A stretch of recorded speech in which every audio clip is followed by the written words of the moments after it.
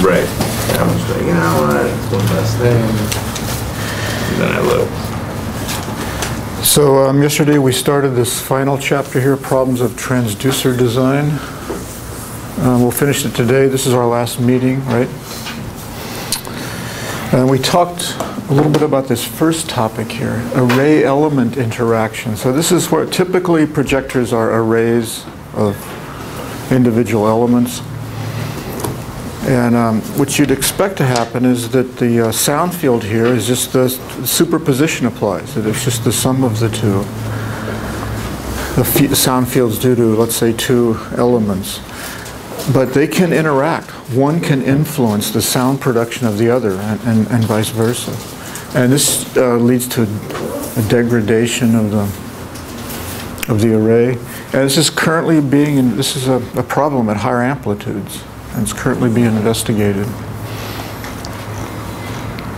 The next thing I want to talk about, we talked a little bit about this before, that's going to get quantified here, and that's comparison of different transducer mechanisms. So we're looking here at as before with projectors here, transducing electrical energy into acoustical energy. And one way to compare these, to quantitatively compare them, is to look at the pressure on the radiating, or the stress or pressure on the radiating faces. So here's a quantification of this for the different types of mechanisms. Remember, electrodynamic refers to a moving coil, the old moving coil technology. Electrostatic, you remember that? Electrostatic loudspeaker, and its reverse, which is the capacitive microphone. Variable reluctance, I'm not sure what this is. I think given some time, I've encountered this before in another setting, but anyway, this is one method. Magnetostrictive, we just talked a little bit about that. The favorite of Sonar, PZT material, this piezoelectric. And then hydroacoustic, I'll remind you what this is. We're going to encounter it in a moment. So anyway, for various conditions here, this is what you would get for the maximum stress delivered to the radiating face. And you can see here that the piezoelectric is the strongest, followed by hydroacoustic. The weakest is electrostatic. So this is, again, though, you have to recognize this is just one indicator. You may not be particularly interested in the maximum stress. Okay, so it's up to you what you're interested in. As for the examples here, we've seen that at low frequency, volume velocity becomes important. And you remember, that's the velocity of the radiating surface times the area. So you could, for conditions there in these different types of mechanisms, you could come up with a similar list here, with effort. So it all depends on what's important to you, what the problem you're trying to solve. Another thing that might be important, it could be that the electromechanical coupling factor, but what couples the two, the electro and the acoustic, it could be that that's really important to you. So again, you could come up with a comparison of that. Another problem we talked about briefly before, you might remember when we introduced the tone pulse driver, was matching the amplifier impedance to the the Sonar device, the transducer. We're thinking of projectors here. And it's a general rule, if the impedances don't match, you're going to get reflections. So your efficiency will be cut down here. And you know that our typical projector elements it's not a simple impedance, it's going to be typically a complex impedance. So what you want to do there, what it turns out that you want to do is, you want to match the impedances between the amplifier and the transducer. You want the impedances to be complex conjugates of each other. Has anyone ever encountered this before?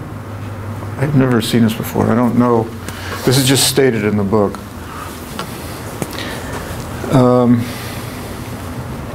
And of course, you know, if you don't need to drive hard, you don't really care, right? Or you could do what I do. I'm almost always in a laboratory environment. So if I have trouble, if I don't have enough power, my projecting transducer, I grab another amplifier. Okay, I grab a bigger amplifier. That's the cheap way out here. But of course, you know, in the field, in the ocean, on a ship or something like that, you often don't have that luxury. And you're probably going to design a specific amplifier to go with something. And you can't just grab, like, well, I do. I grab, you know, in a laboratory environment, I can tolerate a large amplifier. It just goes into a rack, or if it's really big, it's next to the rack, and I don't really care. But out in the field, it's a whole different story, right? So taking this a little bit further here, there's, we know that near resonance, a PZT projector can be approximated by a blocked capacitance in parallel with an LRC. We've seen this time and time again in this course, right? This is our standard model and it works. So different people have done different things to match impedance with the amplifier. One is to use it can be the transformer can work. I don't know if this, I don't think that, I have a suspicion this is not always guaranteed, but people have had some success with this according to the textbook. Another, a little more interesting, I think, is to tune out the you know, you have a blocked capacitance in there, right? If you add an inductor, and I think we talked about this a little bit before with the Tonpilts, the tuning inductor, remember that in the photograph of the actual physical cutaway of a Tonpilts driver? If you add an inductor in there and you tune it so that you're on resonance,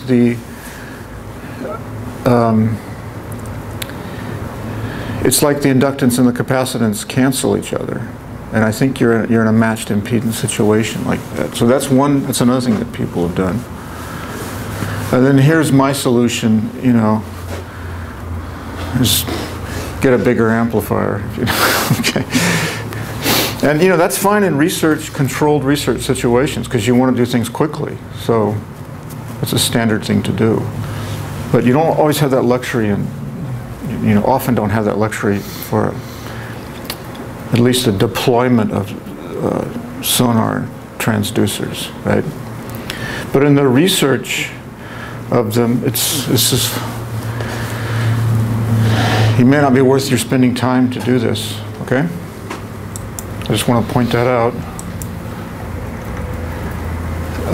And this, of course, this naturally, we just already started talking about this. There's often a huge difference between the laboratory environment and the field environment. In our case, in this class, it's the ocean, typically the ocean. Sometimes lakes, but usually the ocean.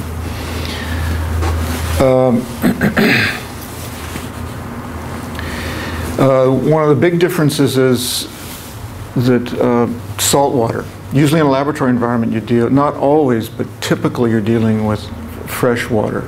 And in the ocean you got to deal with salt water. And that can, as you all know, that can cause corrosion, can cause all kinds of problems. So you have to pay attention to that. On the other hand, in a laboratory environment, you're just naturally more accurate. It's a sort of human nature. Because you can be more accurate in an experiment, you usually are more accurate. Whereas in the ocean, it's usually much more difficult. So you settle for less.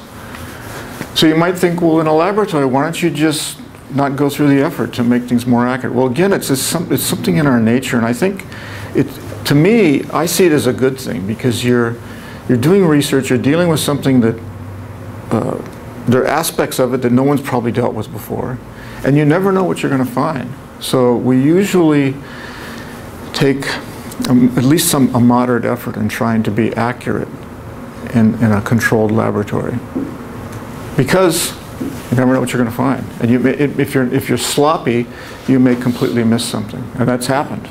There are actually some famous cases of that.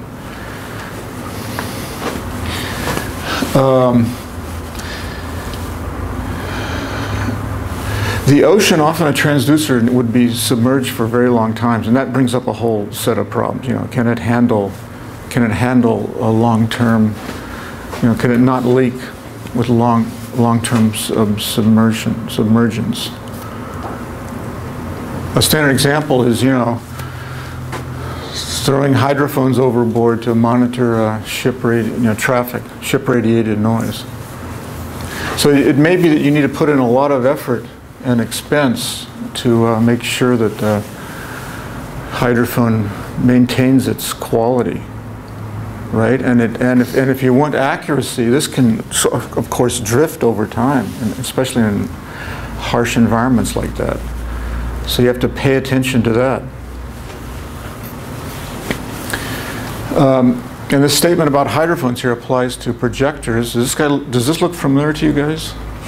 This is the F33. That was one of the transducers you used last week in the reciprocity calibration experiment. And I don't know if you know what's inside there. Oh, so these things, so it's I think 10 inches in diameter, right? And they're pretty heavy. And I can't remember the cost. It's a few $1,000s at least. It may, anybody know? It could be upwards of $5,000. I don't know. So here's what's, there's a bunch of piezoelectric elements. They look like thickness vibrators, don't they, in here? And this is, of course, with the cover removed. Now, they're potted in here. That means this is polyurethane.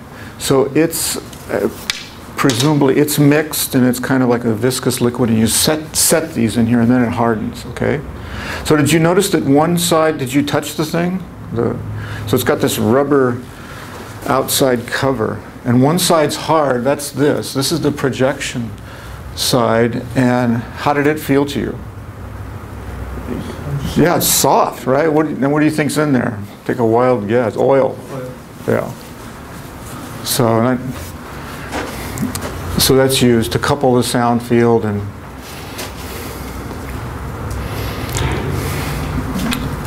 so anyway, the next thing you notice is that there are two different sizes here. Does this look, you've all seen this kind of thing before. Just about everybody in the world has seen this. Loudspeaker systems. They're typically, a loudspeaker system for air typically has different size, you know, loudspeakers, right? There'll be a woofer, a larger one that'll be efficient, will produce bass well. At the other extreme, there'll be a tweeter, sometimes two tweeters for the high frequency. Then there's a mid-range. So typically these are called three-way speakers. This is two-way, and this is for the lower frequencies. This is for the upper frequencies. And do you just put a signal in here?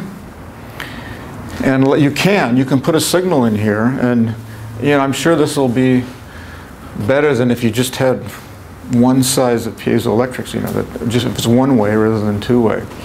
But what's the standard thing you do to optimize that? Do you guys, I don't know, we didn't talk about this, but I wonder if you guys know this. Oh wow, there's a simple passive crossover network in loudspeakers. It's composed of low pass and high pass filters. And it'll send the signal. If it's low frequency, it'll send it here. If it's high frequency, it sends it here. There's no abrupt cutoff there. It's a smooth transition. That's called a crossover network. Has anyone heard, few people have heard of this before? Only one has heard of this before in loudspeakers? Wow. Okay, well you're hearing about it now, I guess. Okay, so it's a simple idea, right? Yeah, and they're. I have to admit, I've never built one. I just know about them, but they're simple to, you know, inexpensive, and it help a lot with the sound production here. So anyway, in the end, this thing is Brian tells us it's 1 to roughly 150 kilohertz. It's got a range, I think. Yeah, so that's a couple decades. That's pretty good range.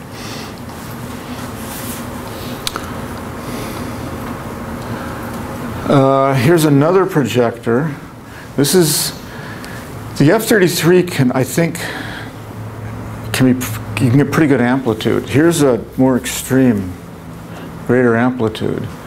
This is, I don't know if we know the scale here. Do we know the scale?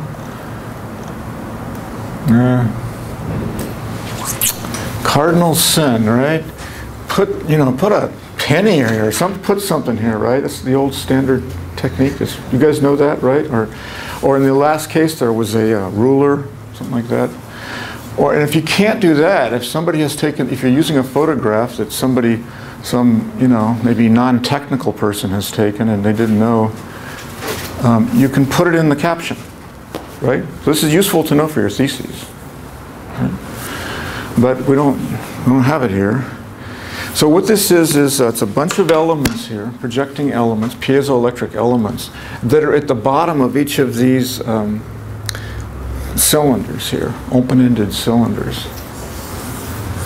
And it's got an axis of symmetry, so it's got a toroidal type radiation pattern. It's going to send out sound primarily in this direction. And it'll fall off when you go outside off the horizontal plane there. And so you wonder, what are these cylinders for? Well, they're tuned probably to, the resonance of a quarter wavelength cylinder. The resonance for an open-closed cylinder here, the fundamental is a quarter wavelength in here. It's not a half, it's because of the mixed boundary conditions. So this length is tuned. It's probably tuned to be a quarter wavelength. So that's going to get you, when you're operating at that particular frequency, very near that particular frequency, you're going to get this boost in amplitude due to the resonance here, due to these little cavity resonances. So this is for operation, narrow band operation.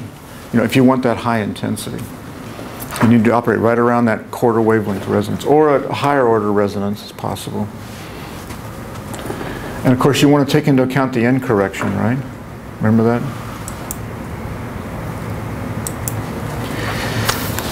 Now there are all kinds of other transducer mechanisms. This is true in general. It seems to be particularly true for electroacoustics. That's the main subject of this course. People have come up with there are just all kinds of ideas out there. And I'll talk a little bit more about that, but let's just start looking at these. Well, let me make a general statement. You want to be aware that there are other things out there. Because what you may find, one of the reasons is, it's a very practical reason, is you're doing some research and there's nothing commercially available for you, right? You'd like to usually the usual procedure is you just buy an off-the-shelf transducer. Now, it depends upon what you're doing, your application, but typically that's what people do. But sometimes it's just not available. You can then go to the literature, or including talking to people, and find out there could be something that's not commercially available, but what you can make, and somebody has researched. Part of the acoustical side of America, it's split up into different sort of acoustics disciplines, right? We might have talked about this in the beginning of last quarter. Usually I do. Like musical acoustics, architectural acoustics, environmental acoustics, physical acoustics, etc., underwater acoustics. There's transduction. That's one of the subjects. I think I might have mentioned that to you. So this is there are people who spend their careers just dealing with transducers. I told you that before. So, so anyway, you can find literature on something. It may not be commercially available, but someone has gone through all the effort to optimize it and try to overcome problems. So that's a standard thing to do. If that fails, then you can try to be creative. And this is actually, I've done this a few times. It's actually kind of fun. You just start looking, for any kind of coupling between any electroacoustic coupling. If there's anything out there that couples the two, where the sound wave has some electrical influence and vice versa. You've got coupling, and in principle you can make a transducer out of it. All right, but I got to warn you that it can be very difficult. The reason some of these high quality transducers are expensive is that a lot of research and development has gone into them. Okay, so the first one here, we've actually talked about this before. This is where you have pulsed water hitting. It can be realized in different ways. I think here we talk about a piston. You can have a stream of water that's pulsed here. This gate, it's open. There's a valve here. It opens and closes, and it impacts some kind of a piston, let's say, and this could be connected to some, flexing diaphragm.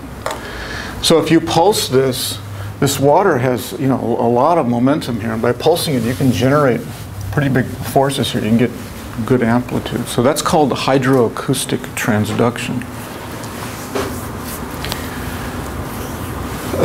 The next one is one that I briefly mentioned yesterday, and it turns out I'm going to give you guys a deeper description than the high school students. I'd forgotten about this. So let's talk about this. This is interesting. It's inherently nonlinear. Okay, it utilizes nonlinearity. Without nonlinear, if you don't have nonlinear sound, this won't work. It fundamentally depends upon it, and I'll sort of briefly describe this to you. And let me tell you, I think I probably told you this yesterday. In the nonlinear course, we spend a couple lectures explaining this. You have to build up to it, and then it's at least 2 lectures. It's complicated, but it's a fascinating device, as you'll see. Here's one right here. This is a commercial device. We tried to build our own. I had a thesis student, and part of his thesis, they seem simple. So we got some elements. There are piezoelectric elements here, an array of them. I don't know how many. Oh, you can probably count. Here's where you can see where they're attached here. See these little, can you guys see these little flathead screw things here? That's probably, each of those is probably a piezo. Well, I don't know, they're not completely regular. But I don't know how many are here. This is called an audio spotlight.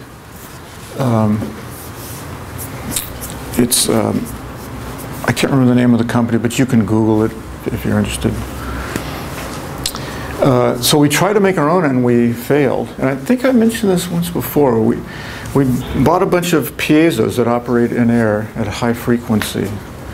And there may be a lack of phase coherence there that hurt us. So I never did resolve that. But I still have the piezos. They're still mounted on something similar to this. So let me explain how this works, okay? And this is the simplest operation of it. This thing puts out a 65 kilohertz, I think it's 60 kilohertz, 60 kilohertz sound wave. The wavelength in air is very small. So because the wavelength is small, there's going to be very little diffraction, right? So this is going to put out a nice beam. You may wonder, there's going to be some attenuation length, right? And we can actually calculate that. Remember last quarter? We went through a theory of that. And I think I calculated once years ago. I think it's roughly, and my experience is it's roughly 5 meters or something, maybe more, something like that. But this higher frequencies attenuate faster, right? So anyway, it puts out this very high frequency wave. We can't hear that, right? Dogs can't hear it. Cats can, it turns out. And bats, no problem. Bats go up to beyond 100 kilohertz.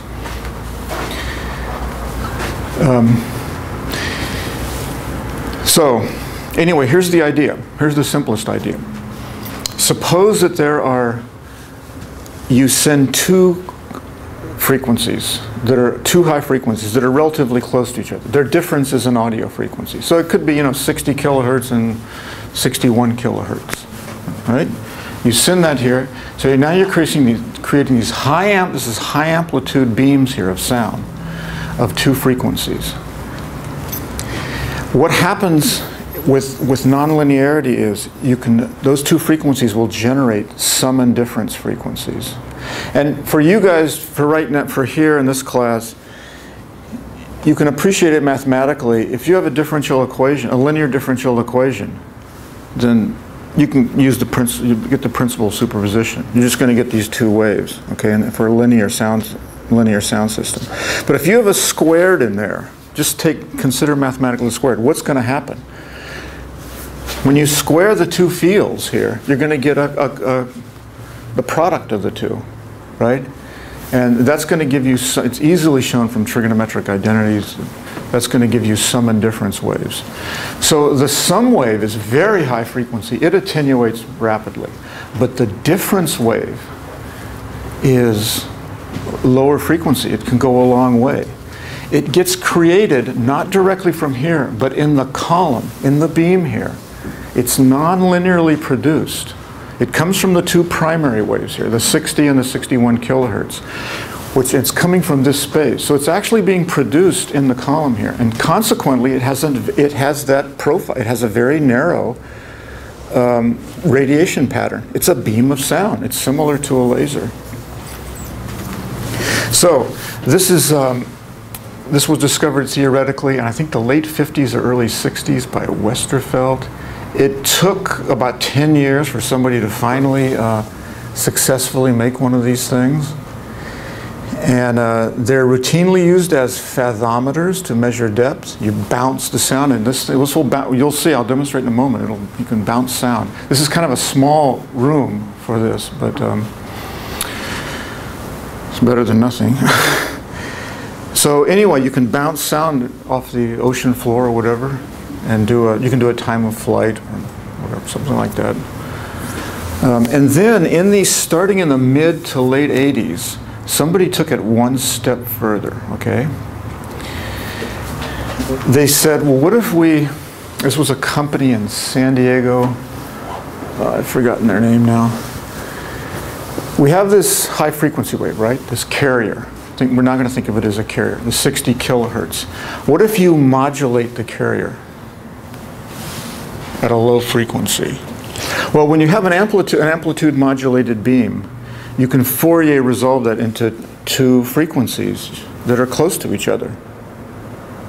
Okay, this is just a Fourier analysis. We're going to get the sum and difference frequencies here. That's just Fourier analysis. But then, because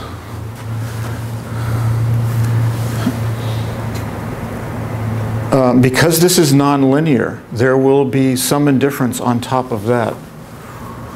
Okay, so let me make sure you understand this. When you have this high frequency modulated beam here,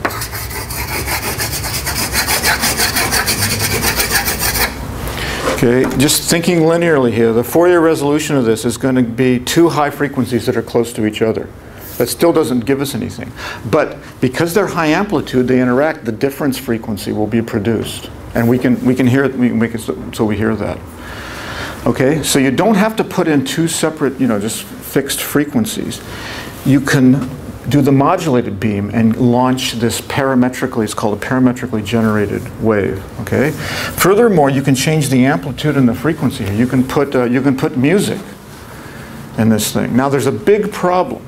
There are two big problems here. The one that happens right here is the fact that if you just modulate this with some audio signal, it gets highly distorted when it comes out. So to get out what you put in here for the audio signal, you need to pre-distort the signal. And starting in the mid-80s, they came up with high-speed electronics.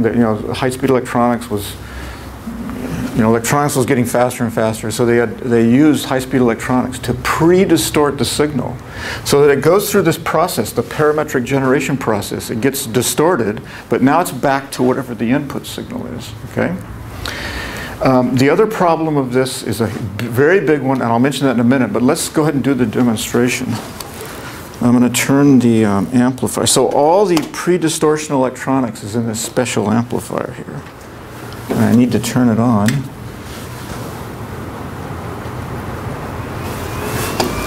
Now I'm going to put some music in here. This is the standard track of a CD that we've been using for many years.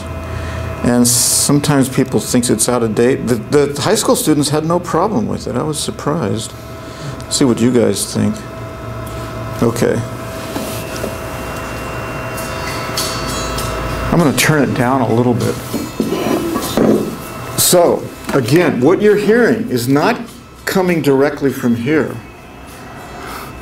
It's being produced in the beam, the high frequency, high amplitude beam. Now we can hear it. It's bouncing off.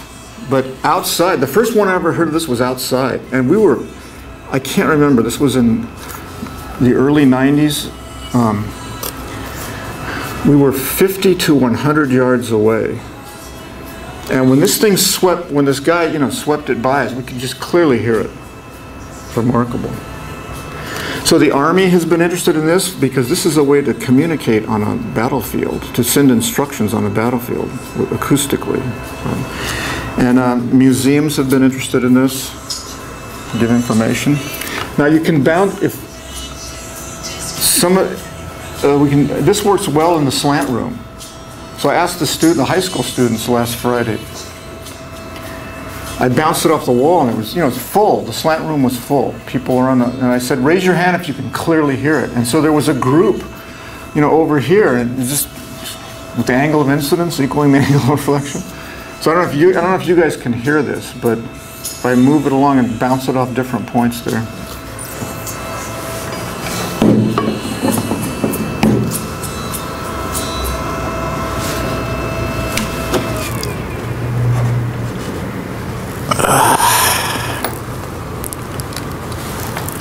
Okay, now, this has gotten a lot of attention by non-technical people. They think, oh, this could be a non-lethal weapon, right? You can come up with all kinds of ideas here. But I want to make sure you guys understand there's a serious limitation here, okay? The only way this thing works is you have to have a high amplitude, very high amplitude, high frequency beam. And you might say, well, you just increase the amplitude, but you're going to hit a problem. And what is it? What happens when you increase the amplitude of sound? You just keep increasing it. I think we've talked a little bit about this before, maybe last quarter. What? Which resonance? To the resonance point, and after that. Well, this is just a traveling wave. Just generating a traveling wave. As we crank up the amplitude, we're generating a traveling sound wave. Eventually, it's going to shock. And that just completely degrades the performance of this. The shock, for one reason, once it starts to shock, the high frequency wave will much more rapidly attenuate. So we kind of joke about it in the physics department. Those of us in the physics department who understand this, some of them don't. But we've all encountered this, people in other parts of the campus or outside being interested in using this. But the audio amplitude that you get out is severely limited. It's limited by the fact that your primary high frequency here, you can't let it shock. This could very well be operating near the shock. To optimize this, it's probably 60 kilohertz is probably close to shocking, is my guess. I don't know. So this is a case where, if you treat something like a black box and you say, oh, this is great, I can do this, you can do that.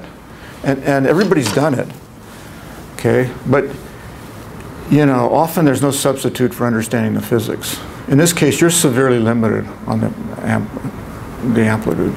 So in the naval people, you have what's called LRAD or something like that. You have high amplitude sound that can disrupt people. It's not a parametric array, okay? It's standard. It's just standard acoustics.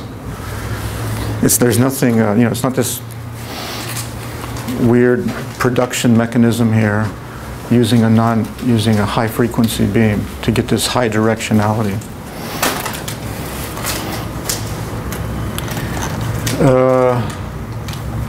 Okay, now did Professor Kapolka talk about fiber optic hydrophones in 3452? She does in she teaches a lot of different acoustics. Did she talk about, you guys are taking 3452? Yeah, we did. Fiber optic. Okay. Her dissertation research might have been in that. I don't did she mention that? I don't know. I can't remember. But these are, I understand that these are actually deployed in the Navy, the fiber optic hydrophones. So we're just going to look at this kind of lightly. The history of this is kind of interesting. It wasn't all that long ago, but roughly mid-70s. And there were actually 2 independent groups of researchers. I can't remember where they were. But I do remember one thing. A professor here who has since moved on to Penn State, he got interested in this and did a lot of research on it in the 1980s and into the 90s here at NPS, fiber optic hydrophones. So the idea here is you have laser light at a definite frequency, and let me go to the diagram that I did here. And you send it along, you split it, probably equal amplitudes will be good, but I'm sure there's a lot of details here that I don't know anything about. But you split it here and you send it along 2 different fibers. One is exposed to an acoustic wave and one is not exposed. That's called the reference fiber. So there are 2 effects that can happen, that the sound wave can cause here. By stressing the fiber optic material, it can change the index of refraction and therefore change the speed of light.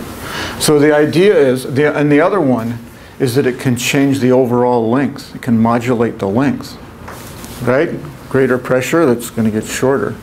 So those are two independent effects for changing the speed of light. So what happens is, when the light is combined here, there can be a phase. The phase can be shifting back and forth due to at the frequency of the sound wave. And so here's what can happen. This is the instantaneous intensity. Okay.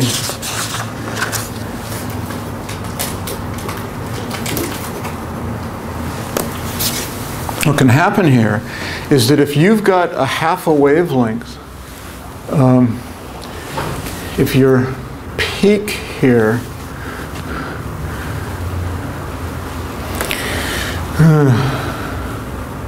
if you have a half a wavelength difference, you're going to get destructive interference, right? So at that moment, you'll have the intensity will be 0 here.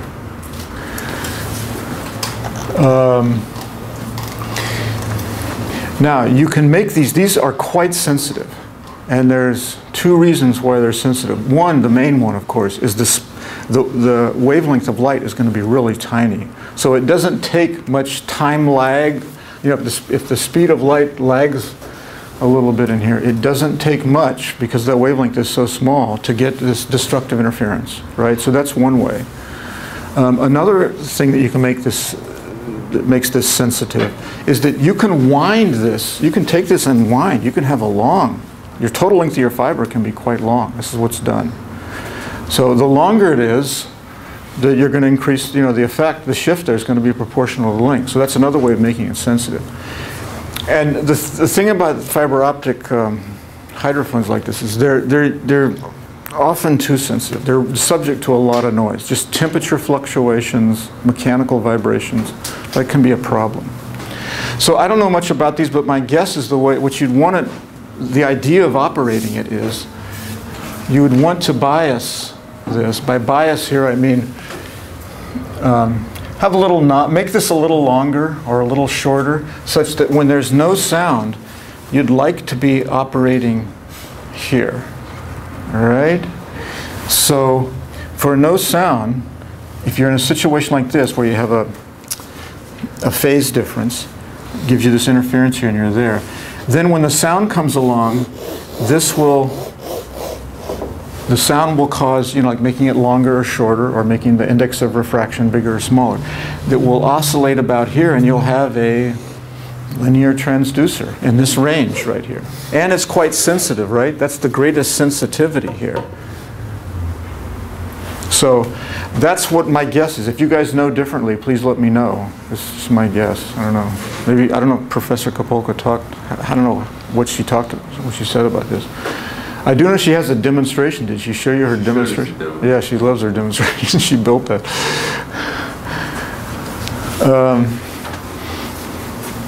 Okay.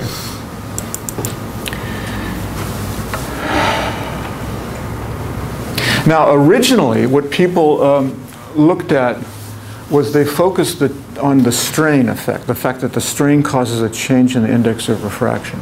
And then later they got into where the change of length was negligible. Then they flipped it in later research. And I think that was the research that was done here. But I do know some things that were done here. I remember seeing this. I was here for a while in the early 90s.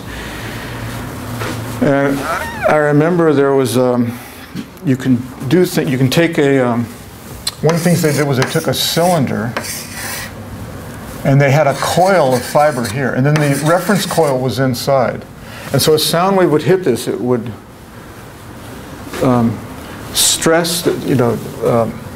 strain the fiber, modulate its length. And so that's one way of achieving what we were just talking about. And here's here's an idea that Hoffler, remember Hoffler was the transducer expert that taught this course in the 90s, roughly, and a little bit into the 2000s. So he loved this stuff. He took a flexing plate here, and he had one, maybe I need to try to go 3D here. So here's one coil of optical fiber, and then there's another one on the bottom, okay? So I guess I have to, so here's one, here's another. So when this flexes, due to a sound wave with this flexing, do you see where this is headed? So when it goes this way, it's going to shorten this one and lengthen that one. So here you have no reference filters. You use reference fibers. Here, you're utilizing both in a push. This is this word that transducer people love, okay? This is a kind of push-pull. The effect that you're getting with just one of these, you're doubling it here. You get a factor of 2. And you don't have to worry about the reference. You don't need a reference here. You just combine the light from these two things and you're getting this, it's getting twice the effect. So that's a so-called push-pull type idea that often occurs in transducers. We saw it in the electrostatic loudspeaker. Remember the thin membrane and the two perforated plates? That was push-pull. So that you buy a factor of 2 in the force there. And there you have to do it because this is kilovolts. You want to protect the membrane. It's very delicate, very thin. That's why you get the good high-frequency sound, is that it responds very quickly. So that was a push-pull idea. So this is very popular in transduction, the whole push-pull, and you can see it right here. I'm just going to talk a little bit about this, and there are sound has varying temperature and pressure. So if you send sound through some solution where you have ions and molecules in different concentrations, you can change the relative amounts of ions in there, because the equilibrium, as you know this from high school chemistry, right? I think it's college chemistry. The equilibrium of the ions in there depends upon the temperature and the pressure. So you can utilize that to pick up on sound. So again, what you want to get from this is it's limitless how you can transduce, and particularly electroacoustic transduction can be done with all kinds of ways. And here's one of the bizarre ones. So the idea is that you could put, like, you have a solution, and it's a solution of something, and it's got ions in there, right? And they're in equilibrium with the molecules.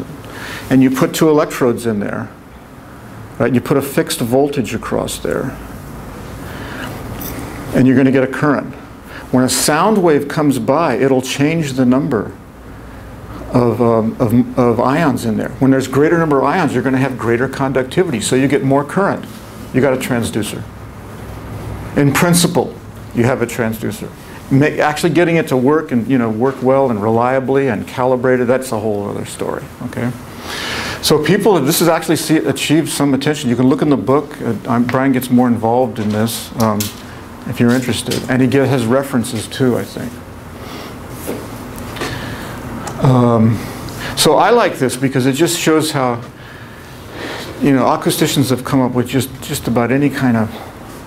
If you've got coupling between acoustics and something else that you can make electric, in principle, you can come up with a transducer. And again,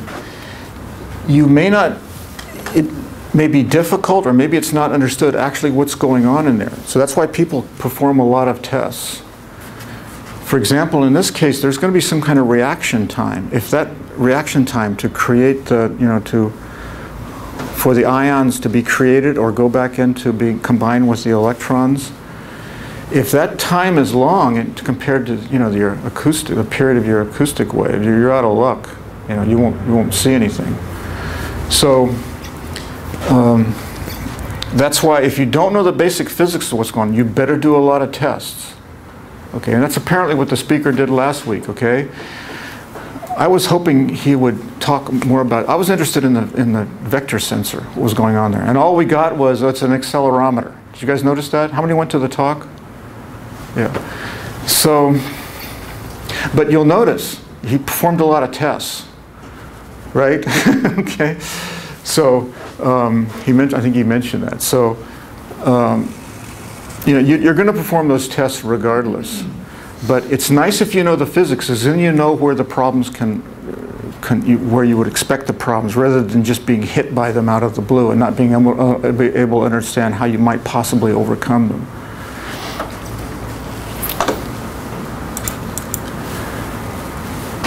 Okay, the final part here is, we've talked a little bit about this. Here's a little more. In a transducer, there's necessarily other material in there that's not involved directly in the transduction. It's just needed to keep the thing together and to construct the thing. So here's the kind of non-transducing material we're talking about. There are metals, like some of these are vibrating parts, protective enclosure, mounting brackets. You have to have that. There are things that need to stretch, right?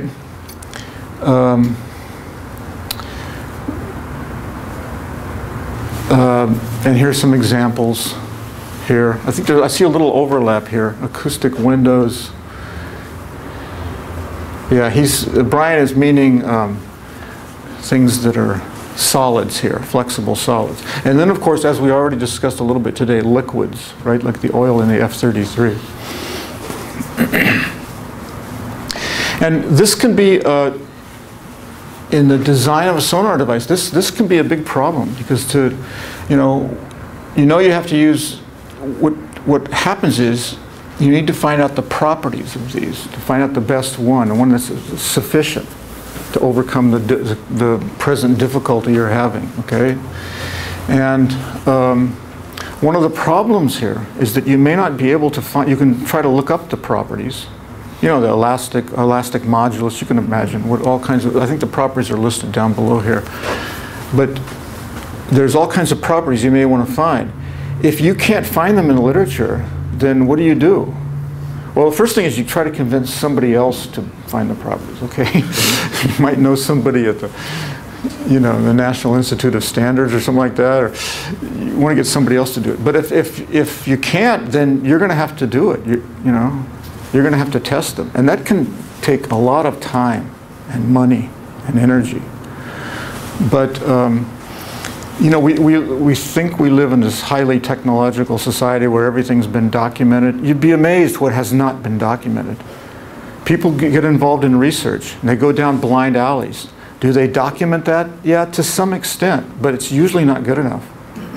And if they do, you might not have access to it. It's really unfortunate, because it's not really efficient. When somebody goes down the wrong way or something, it would be nice if that information should be available to everybody in the world, right? So that they don't have to go through the same thing. But unfortunately, we don't hear too much about the failures, which the successes that we hear about, right?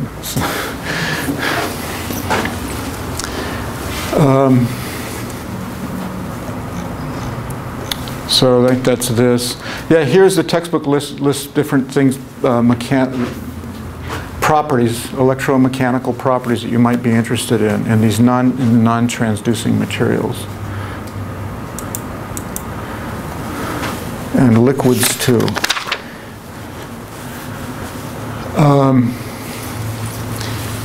Another thing that plays a role here is cost. And now that I think about it, cost here is not just the money, it's your time, right? And your energy. Yeah, that all comes into the balance here. So this is the end of the course, and I think one of the things you're probably convinced of in this course is that sonar transduction it's a complicated area of research, right? Not just theoretically, but experimentally. It's difficult in both ways.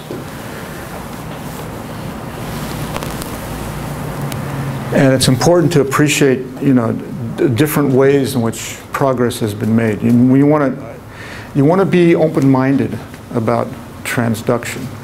You really have to be. Because seldom can you just, sometimes you can get away with it. You grab a transducer and you're thinking of it as a black box. Everybody's done this, okay? Because you're interested in something else. You just want it to work. But what you find in typical research environments is it's not so simple. You're going to have to know what's going on inside there. And because you may have to modify it, or you may have to make your own. Okay, so if you need, I'll be around, of course. So any lab report problems, come by and talk to me. And the quiz is due Thursday, right?